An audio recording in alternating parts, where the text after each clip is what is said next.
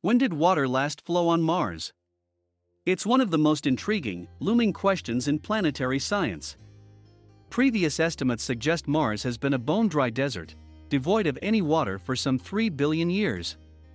But new research from Mars scientists suggests water flowed on the red planet 2 billion years ago, or 1 billion years earlier than researchers supposed. This means Martian life, if any ever existed, could have had significantly more time to dwell, or evolve, on Mars' surface.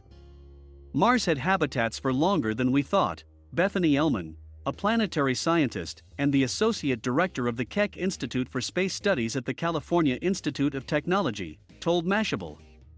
Ehlmann was a co-author of the research, published on January 27 in the journal AGU Advances. Mars had habitats for longer than we thought. An excellent example of this evidence for water is shown in the image below, which was captured by NASA's satellite, the Mars Reconnaissance Orbiter. The researchers looked at images of dried-up channels and depressions that contained big deposits of salt. These are the patchy white clumps seen in the channel. The conspicuous crater to the right of the ancient waterway is about a mile wide.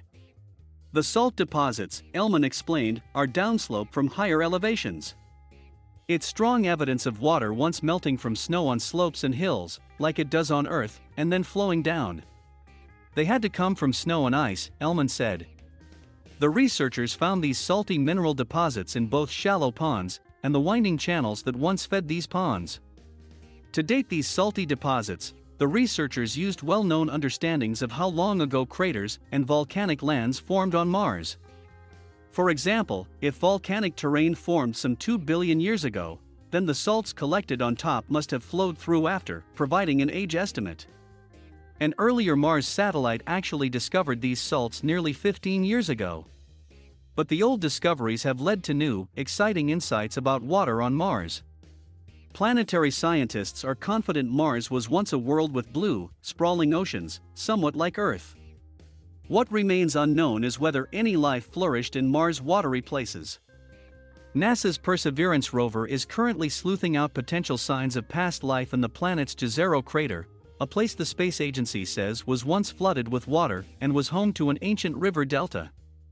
The Jezero crater, however, likely held water some 3.5 billion years ago. This latest research contends Mars hosted water much later, perhaps considerably later than 2 billion years ago. Stay tuned. Ehlmann and her colleagues are on the water trail.